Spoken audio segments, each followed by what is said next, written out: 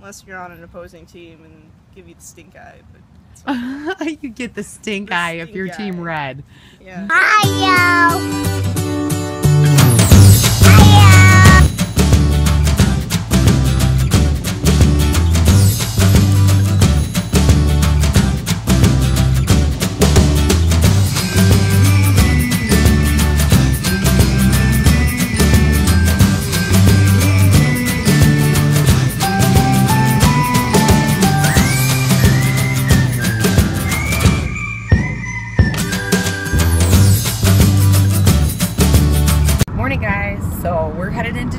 We have a couple of bills to take care of, a few errands to run, and then yesterday I told you I was tackling the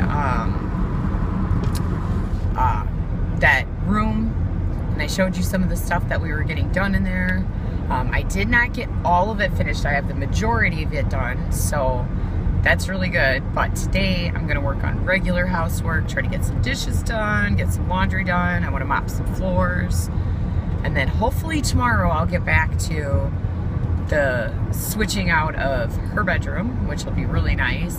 Moving the stuff out of the room that's going to be hers. We've got to get her doors, the pocket doors, slid together and closed for her so it creates like a wall. But yeah, that's what we're working on today, and now we're headed into town. And it's super cloudy. Yeah. Killing my sinuses. Yeah, it is really cloudy today. Looks like it's gonna storm really bad, but I don't know.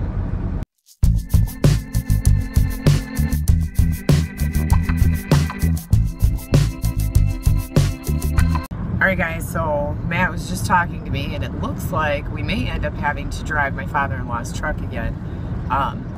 Remember, our new car had broke down right the day that we got it, and we got that fixed. But we've known that the axles needed to be fixed, and now there's like, I don't know. Well, you tell him about it, because he's always driving. Almost sounds like a heat shield, but I'm not sure if it is. But when you just go to an idle, you get a little clicking, like a rattly click. But as soon as you accelerate, push the accelerator, it goes away. So it's not the motor or anything like that, but it kind of sounds like it's from the middle of the car. Yeah, and it just keeps getting louder, so he's thinking maybe it just needs to go in a little sooner than we were expecting. And you know, we talked about it.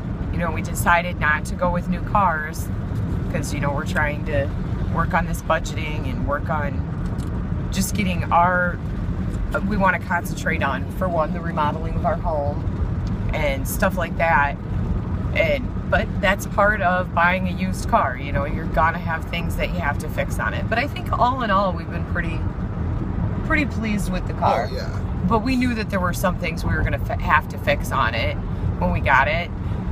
We were kind of hoping to wait like maybe another month to fix them, but it sounds like maybe it just needs to go in sooner than what we were expecting. You put a lot of miles on a car like we do. Yeah. Things will happen. I mean, we've had it a week and a half and put probably 1,300 miles on it. So. Yeah. So, you know, it's just one of those things. Alright guys, you probably won't be able to hear it. I've been trying to catch the sound, but we think we figured out exactly what it is. It's not like something additional. It sounds like it really is that axle. It sounds like it's coming. I don't know if you can hear it. Anyway, if you could hear that clicking in the background, and I don't know because I can't see what I'm filming right now, but Matt, I'm not even going to discuss what just happened here. It's just not going to happen, but yeah.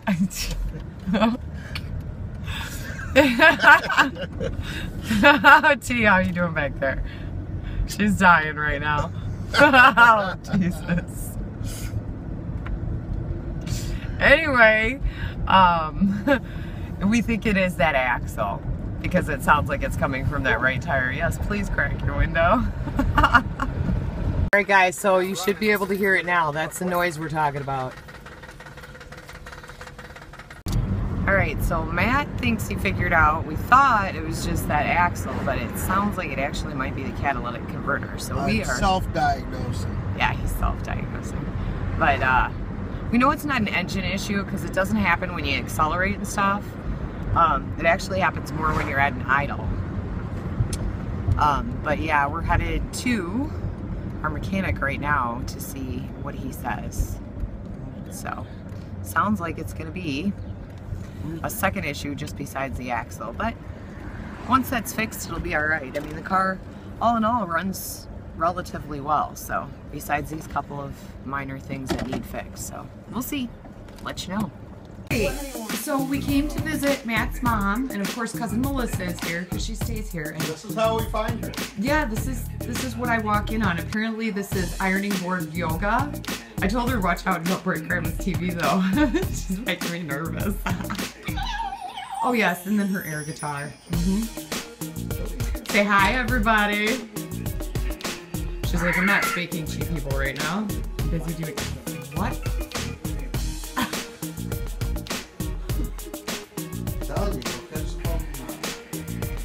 Yeah, come on, I want to see you catch this Pokemon. So you know everybody, what is she doing?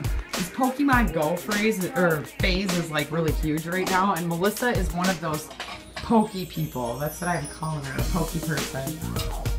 Is this your Squirtle shell? I really have a hard time with the word Squirtle. It reminds me of something perverted, but... Are you going to catch Pokemon? Yes, I'll go. She's going to catch Pokemon. I'm going to capture this, guys. One of these pokey people catching Pokemon.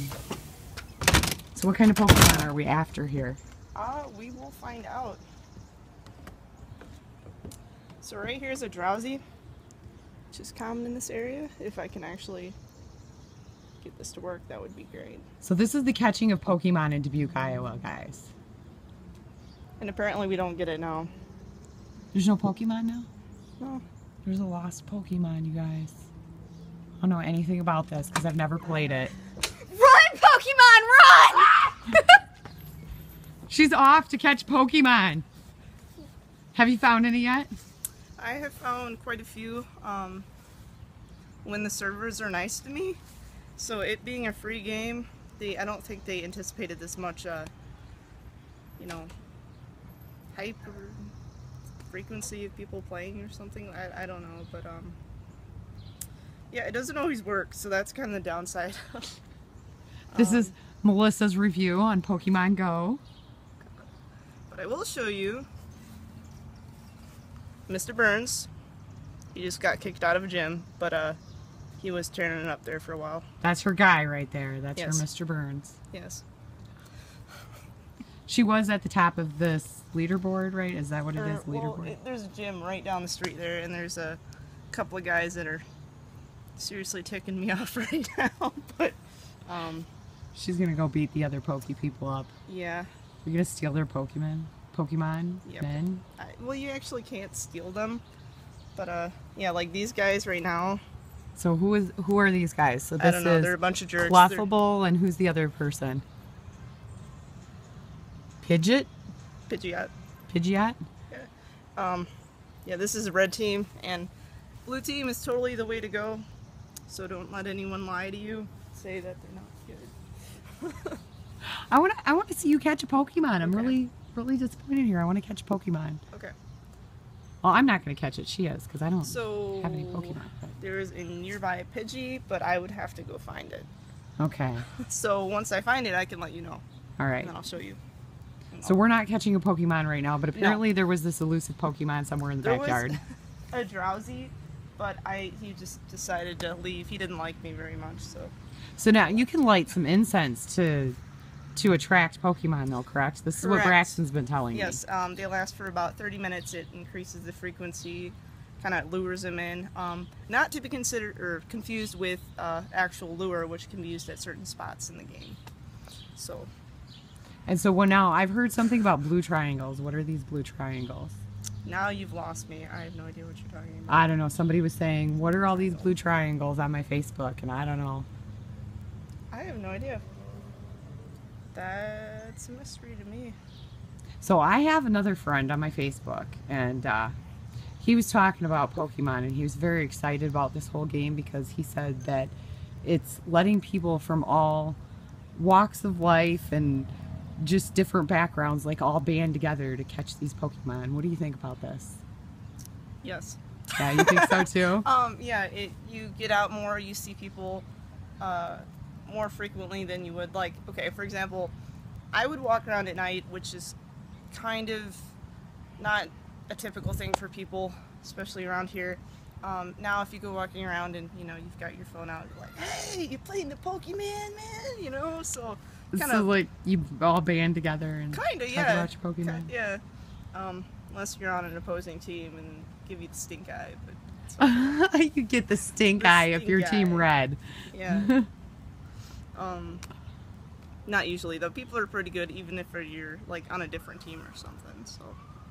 So this is really cute. Okay, so we're in my father-in-law's truck because our vehicle is going to go to the shop, find out what's wrong with it. We don't know yet, so we'll let you know in the next day or two what's going on. But T and I were talking, and we're going to stop in and get a pop, and Matt's like, you still have that $5 on you, right? And I'm like, I don't know, I think so. And she's like, I have $1. And Matt's like, where'd you get $1 from? And she's like, it's still my $1 from eating the lightning bug. She's still got her lightning bug eating money. Let me see. I spent one of them on a Jolly Rancher.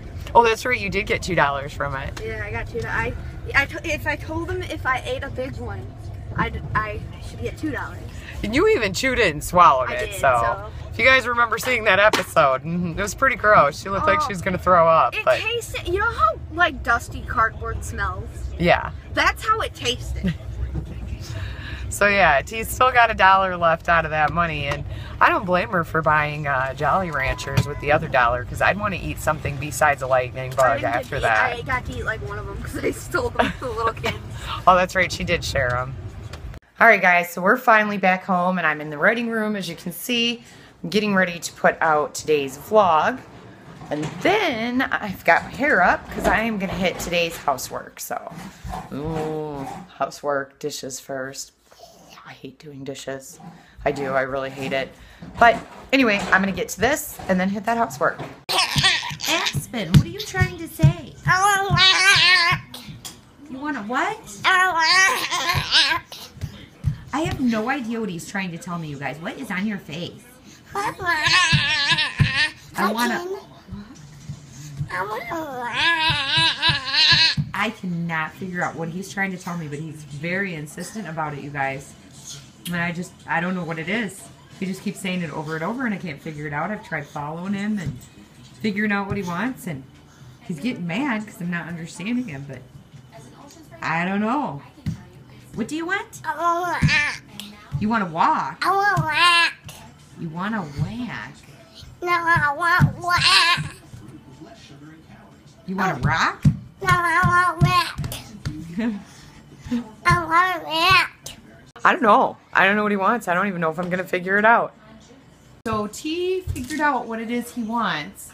We had to dig under a chair. What is it? Okay, guys, so it was this little piece to this Avengers set. And he was so insistent, but I don't know what he's actually trying to call it. All right, that wasn't it because he is still freaking out. Like, we pulled the chair up and dug this thing out, and I have no idea what he wants. No, don't hit the button. You did turn it on. Oh my goodness. I don't know. He's so too, you guys. Alright guys, so we're ending our night with a new friend, and he might be a little hard to see because he blends into the chair. But this is Duke, and he has come to join our family. I think we found the right puppy for our family. I love him. What, Braxton? I love him. Yeah, he does. And he's really good with all the kids. He doesn't nip, which is good, and Zane is not afraid of him, which is a plus. So I think we found our forever pup. Alright guys, so we are ending our night. We'll see you tomorrow. We're watching Little Impractical Jokers, and oh my god! What the heck did you just do? What was that? Anyway, yeah, we're gonna watch some Impractical Jokers, and we'll see you tomorrow.